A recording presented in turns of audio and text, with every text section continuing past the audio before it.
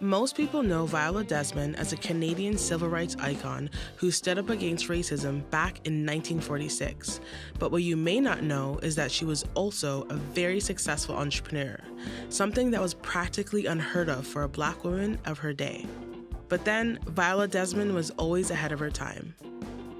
She was born in Halifax on July 6, 1914, and you might say she had business in her blood. Her maternal grandfather ran a successful real estate investment company. Her mother was very well educated and also possessed sharp business skills. All of this had a major impact on Viola's life. In 1932, after graduating high school, Viola started teaching at segregated Black schools in the area. It was around this time that she read an article about Madam C.J. Walker. In the early 1900s, Walker started a successful beauty and cosmetics business for Black women in the US. Viola was determined to do the same for Black women in Canada. So in 1936, she left her teaching job and enrolled in the School of Hairdressing in Montreal.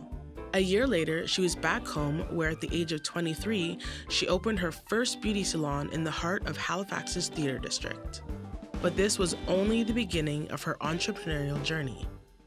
In 1945, she started the Desmond School of Beauty so she could train and empower other Black women to start their own businesses. Viola also launched her own line of beauty products, which she marketed using a picture of her face on the label. And it was this entrepreneurial move that eventually led to her famous stand against racism. In 1946, Desmond was on a business trip promoting her beauty products when her car broke down in New Glasgow, Nova Scotia. While waiting for her car to be repaired, she decided to take in a movie at a nearby theater. When Viola Desmond stood up for her rights and refused to move to the Blacks-only section in the movie theater, the police were called and she was arrested and put in jail.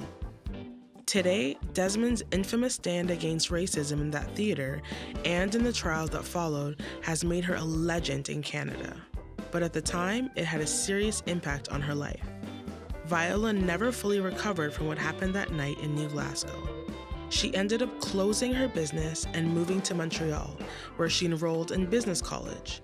She eventually settled in New York, where she died on February 7, 1965, at the age of 50.